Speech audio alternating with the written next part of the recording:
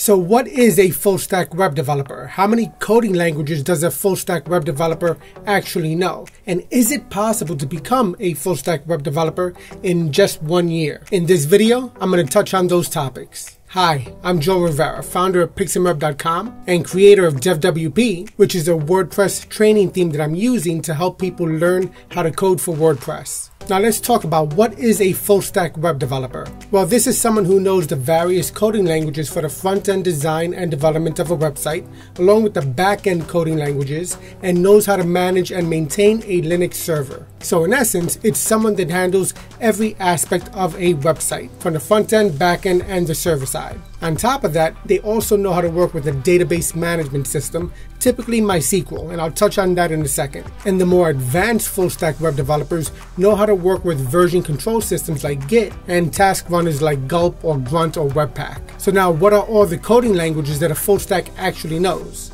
Well, typically in the stack that I work with would be HTML, CSS, JavaScript, jQuery, PHP, MySQL, Linux Server Administration, and Git for version control, and Gulp as the task runner. So what is HTML? Well, we're going to start off here because this is the skeleton of every single website online. This creates the structure of a website, and typically if you look at the source code, it'll include the HTML tag, the head tag, the body tag. You might have some section tags, div tags, the sides, footers, headers, H1s, H2s, H3s, 4s, 5s, some paragraphs, unordered list, ordered list, and other types of HTML tags. It's a lot to cover. From there, you move on to CSS, which is the cascading style sheets. And this is what actually helps to make a website look good, hopefully. So now we're talking about the layout of a website, we're talking about the responsiveness of it in terms of responsive design, the color schemes, the font choices, and things of that nature. There's a lot that goes into it, but think about it like this. If HTML is the skeleton of a website, CSS is the skin of the website itself. From there, you move on to JavaScript. Now, this is when it starts getting a little bit more complicated. JavaScript and jQuery, which is the library for JavaScript, adds more interactive features like hover effects, sliders, things of that nature. But now all this covers the front end of a website, the HTML, CSS, JavaScript, and the library of jQuery. If you know this aspect of it, then you're a front-end designer or developer.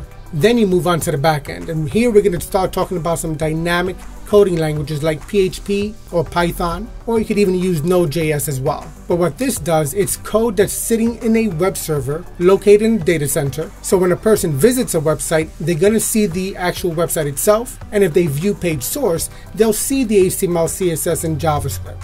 They'll have access to that, but they won't have access to the server-side code, which means your code on the server is more secure. And this is what's used to dynamically generate any output of HTML, CSS, or JavaScript, depending on what page or what view the person's looking at the website. And now PHP and MySQL work hand in hand. MySQL is the database. Think about it like Excel, but just a whole lot more robust. And PHP works with MySQL in order to generate the content needed to deliver to the end user. Now, what type of operating system does a typical website use? The vast majority of websites use Linux operating systems. And you're going to find that the typical distribution of Linux used is going to be either Ubuntu or CentOS. So a full stack web developer is going to know how to work with those versions of Linux along with the other coding languages as well. Now, the more advanced full stacks will also work with version control. The one I like to work with is called Git. Now, this makes your whole entire workflow seamless. Now, Git is by far one of the most popular version control systems, and Git is going to definitely be part of the tool set that a full stack web developer uses. This is a very large topic, and I actually have a video that goes more into Git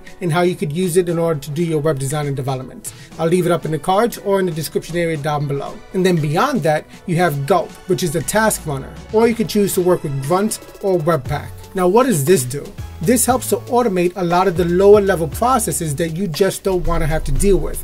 Maybe they take up too much time, like the minification of your code, the processing of your code, compiling of your code. And maybe that sounds like a foreign language, but later on in the process of learning how to become a full stack, it's something you will come across. So now, is it possible to become a full stack web developer in just 1 year? I mean, seriously, that's a lot of coding languages and technologies that you have to learn. So let's break it down. First, you have to realize in order to become a master at anything, it's going to take a considerable amount of time. In no way, shape, or form am I saying that you could become a master web developer in just 1 year, but you could definitely learn the fundamentals of being a full stack web designer and developer. What it does take is making sure you dedicate the amount of time necessary in order to learn. So how much time are we talking about? Well, in order to learn HTML, that's where you should definitely start off. If you dedicate 2 to 3 hours per day for 1 month just focusing on HTML, you'll definitely be on your way. And then after learning HTML, or at least the fundamentals of it, you'll move on to CSS. And this will take you another month or two in order to learn the basics and the fundamentals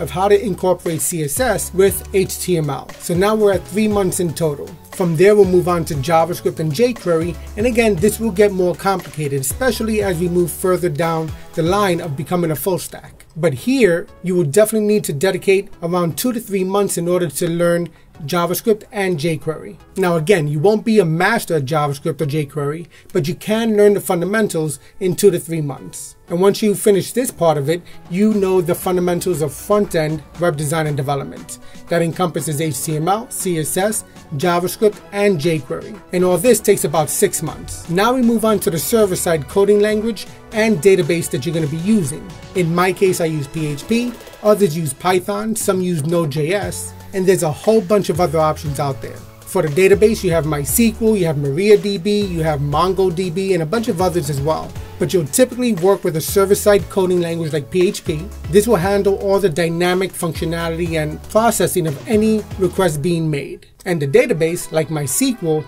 will have all the information that'll be stored, like say a user's information, any dynamically generated content that'll be delivered to the web browser, and any data that that website might need. Like say it's a real estate website, what homes are for sale, how many bedrooms does it have, how many bathrooms does it have, things of that nature. That's what you would find in a database. So the learning of a coding language like PHP or Python and a database management system like MySQL will typically be about 3 months. So now we have about 9 months under our belt in terms of learning HTML, CSS, JavaScript, jQuery, PHP, and MySQL. So what do we do with the final 3 months? Well, this is when we're going to start learning how to work with Linux. Again, it's going to be either Ubuntu or CentOS. And you can learn the general fundamentals within about a month. So now we're at 10 months. At that point, what I suggest you also do is you may want to consider learning version control like Git and a task runner like Gulp in order to automate a lot of your workflow. This will definitely be vital to your whole entire career as a full stack web developer. By learning Git and Gulp, you'll definitely be improving your workflow and you'll be saving yourself a significant amount of time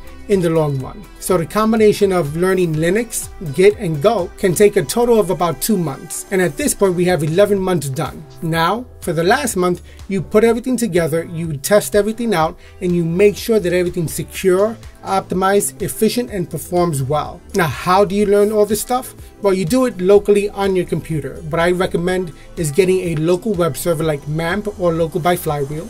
You can work with any computer you have. It could be a Windows computer, Mac OS, or a Linux-based computer.